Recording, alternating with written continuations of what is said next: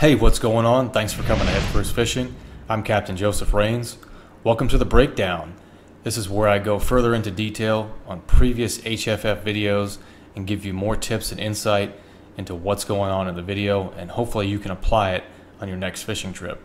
So this is a topwater fishing video we did a couple months back, late summer, early fall time. Starting to think about topwater fishing. Went to an area I've been eyeballing on Google Maps, been really wanting to fish this area. A lot of islands and oyster bars back here. Really fishy looking spot in Tampa Bay. So I've got my good friend here, the Rapala Skitterwalk. It's my favorite topwater lure. Really great, freshwater, saltwater, doesn't matter. The hardware is good, the eyes look great. The hooks have held up for me well, I haven't had any problems there. Caught a lot of fish on this bait, highly recommend it. So I'm going to move on to the next bait here. There is the live target twitch and minnow. Really good soft bait. I rig it weedless. You can work it about the same as the Skitterwalk, especially if the fish are being aggressive. The fish were really aggressive on this trip, and so when I was having problems snagging a lot of seagrass with the Skitterwalk, I switched to the weedless Texas style rig on this bait and started catching fish. They did stop hitting that, and then I went back to the Skitterwalk and just cleaned up. But it was a really good day. Let's move forward a little bit more. Florida Fishing Products Osprey spinning reels. Can't say enough. Great product. I love them. Check them out. Their distance braided line is really good too. It's actually become one of my favorite braided lines. Moving ahead. So I'll stop right here for just a second because I want to explain a couple things that are really important. So here we have a mangrove lined point. It's a shoreline with a bunch of mangroves on it, and it's a pretty narrow little strip of land. Around the corner right here you see the open bay that goes out in the Tampa Bay, and there's a big seagrass flat out here. Lots of seagrass beds in here. It's pretty shallow in here. Right now it's low tide, and on low tide, a general rule of thumb is that a lot of the fish that will be pushed up into the mangroves are going to make their way out of the mangroves and come out into the depth of water that they find comfortable. And when the tide gets low, a lot of the fish will find a zone and they'll stay in that zone. And I found the zone on this trip to be about 10 to 20 yards off the mangroves. So if the water was higher, I would have my boat a little bit closer to the mangroves, and I'll be making casts and working my baits right outside the edges of the mangrove branches and leaves. But now the water is real low, the fish have come further out, so I'm making longer casts. Nice little snook there, basically just explaining the same thing. This whole flat is coming alive. We pulled into this spot, starting out filming tip videos, and then the fish started feeding all around us, blasting the bait fish. There's mullet schools all out here. It's still pretty shallow out here. There is a deeper hole kind of in this area over here. Gets shallow again along that shoreline, and then off in this direction it gets shallow. So there was a big concentration of bait fish. There was adult mullet, there was juvenile mullet, there was whitebait. A lot of food for these predators. Let's move up a little bit. All right, this is a really key shot right here, so I want you to take notice of what's going on. So there's that same mangrove point right there. So if you look right here, those ripples, that's bait fish right there. So these predators have keyed in on that. That bait is relatively isolated. It can't really go too far, can't really run too far without getting blasted. It's balled up right there. And the snook and redfish were just going bananas attacking this bait. So I was trying to film little tip videos and things were going crazy, so I decided to stop that and start fishing. And I immediately had my Skitterwalk followed and hit by a redfish. The day was to continue basically like that. I would throw towards the point and work my lure back, and anywhere from just outside this point to 40 or 50 yards inside, they would hit it within a certain zone typically. Let's move ahead. So here is the zone. Like I was saying, on a higher water situation, a lot of times these fish will be pushed up closer to the mangroves. They don't necessarily have to be in there just because the water is high, but that's kind of a rule of thumb. We've figured out, you know, fishermen for generations have figured out that they will use those mangrove roots for protection and for ambush points. And when the water gets low, at a certain point where the fish want to get out of there, if it gets too skinny, they move out further, or they'll follow the bait that might have been in there as well. They'll follow it out, and they'll find a happy place. They'll find a zone. And right where you see my lure right there is where the strike zone was. So we'll play this right here, and you'll see what happens. Good shot at it. Nice red. So let's move it up a little bit. There's a really good pop. So you can see again, kind of in the same zone right there, just gets totally blasted. This is a really good hit. Absolutely smashed it. It's cool to see him do that. You know, I didn't hook that fish, but it's just fun to watch anyway. Moving up. There's a really good pop right there. Again, bringing that lure from the mangroves back across the strike zone, and roughly in the same area, just gets blasted.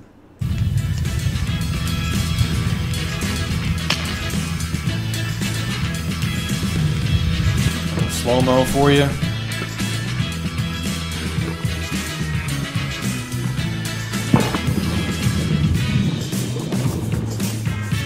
Really impressive strike.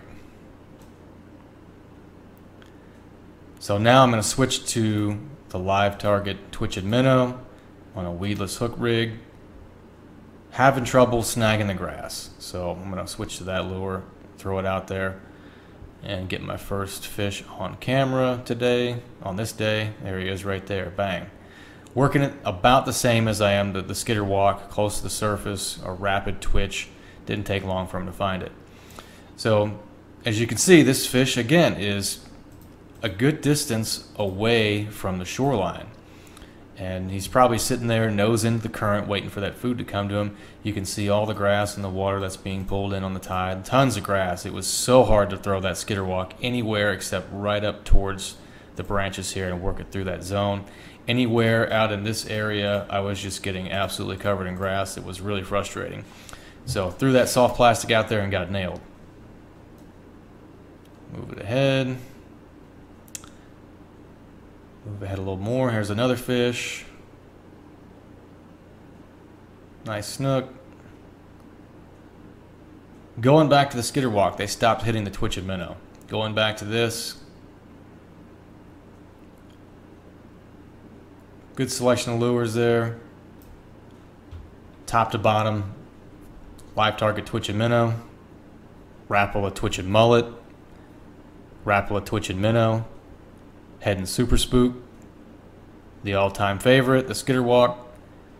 Skitter V, which is very similar to this, but it has a V hole bottom, and it supposedly turns tighter, turns sharper, which is pretty cool. And then you have the Yozuri Hydro Pencil. All good lures. Let's go ahead and move ahead. That was a really nice redfish right there. I was pretty bummed at that one. I'm going to get visibly frustrated. All right, we'll play the video. That's a red. That's a redfish. Oh, you son of a... Don't know what happened there. I stuck that fish really good and it still came off. So frustrated. That would have been the best fish of the day for sure. And there was quite a few reds in here feeding. Had quite a few bites from them, but just wasn't able to connect. Moving ahead. There's another good bite. We'll skip through that. There's a fish. Let's get that bite on camera, or on the review here, on the playback, the play-by-play. Move back one more. Okay, so this bite, it actually wasn't really a tremendous hit. He just came up and slurped the whole thing in, and he probably had it better than all the other fish. Just came up and slurped, just like a lot of snook will do. There he is. Nice snook. That's a good snook. I got the hooks deep in that one. One of the best fish of the day right there. Let's get that slow-mo flying leap. Beautiful. Nice jump. All right, let's get him in the boat. And there's our thumbnail image right there. Absolutely choked it. Now there's that seagrass I was talking about. Really beautiful seagrass flats here in Tampa Bay. We're really blessed. We have a lot of seagrass has spread and grown over the decades. I believe at one time it was severely reduced due to water quality problems. However, it's everywhere now. So we got manatee grass and turtle grass all over the place. It's really beautiful flats. If you have seagrass beds in your area, make sure they're protected. Do what you can to not damage them. Let's back that up. This is a really good bite right here.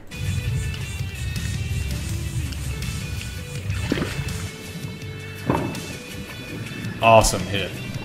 That's it. Another redfish bite there. Let's keep going. Cool angle here. We don't get this angle too much, but Cameron hopped out of the boat and set up, and we got a nice fish on camera here. Something else that was going on off here, off screen, and around over here. I think we only got maybe a little piece of it, but there were some big fish chasing some mullet in there, and I wasn't able to really get to them because I'd throw my lure out there and it would just get covered in grass. I tried the weedless rig and they wouldn't hit it. I don't know what was going on. I think they just like the profile of that Skitterwalk. I think the Skitterwalk has the profile that is big enough and interesting enough for really trophy-sized fish to hit, but it's also, you know, small enough to where a lot of average fish will hit it. I think that's one of the reasons why it's so attractive. And I think the rattles in it sound really good as well. So we'll go ahead and bring this fish to the boat here. He popped off. No big deal. It's a little guy. Last fish right here. Really good take on this one. Nice fish. Nice take. Not a huge fish, but man, he crushed it. Let's move forward. Well, I have had an amazing day. I haven't had a topwater fishing day this good in a long time. I'm trying to put more effort into fishing with artificial lures, and it's definitely paying off. We literally came into this bayou and started filming tip videos, and the action just happened all around us. There's tons of life on the flat, made a few casts, got blasted a few times. I mean, it was just on for a solid 2 hours. Every other cast, boom, every other cast, boom. Absolutely amazing fishing. Tampa Bay does it again. Yeah, that's exactly what happened. I mean, it just, this whole area just started going off on its own. And it didn't take any real discovery for me. I just sat there and watched it, and I said, oh, I guess it's time to start fishing. So you saw that mullet jump out of the water. They were all over the place. They were surrounding the boat. Out here where I was talking about a second ago, that's where those big fish were sitting out here chasing those mullet. And you may have even seen a few fish kind of ripple the water over in this area a second ago. Just a really, really good day of fishing, and I've fallen back in love with artificial lure fishing. Live bait is king in Tampa Bay. However, I think artificial lures can be really good now. I've got a lot of faith in it, and on my own personal time, I think lures will continue to be my favorite. I think they'll start to dominate. I think I won't use as much live bait. But anyway, I appreciate you coming by the channel. I appreciate you checking out the tips, the breakdown. I really enjoy doing these breakdown videos, and there's a lot more of that coming. Right now, we wanted to film this week, but it's extra windy out there. It's really hard to do anything. You got 25 mile per hour winds, and it's just really hard to do much with that. But anyway, again, thank you very much. Be sure to subscribe to the channel. Hit the bell notification button so you get notified of all our uploads. Email headfirstfishing@gmail.com. I'd love to hear from you.